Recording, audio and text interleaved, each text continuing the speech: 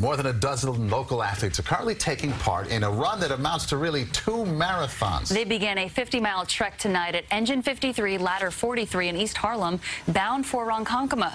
The event honors Navy SEAL Michael Murphy and the rest of his 4-man team. They were killed behind enemy lines in Afghanistan 13 years ago this week. Running 50 miles, it's hard, not gonna lie, but it's all mental. Considering what they went through with training, what they went through over when they were deployed, it pales in comparison. Well, the group expects to finish the run around 8 o'clock tomorrow morning. Good luck to them. Wish them the very best.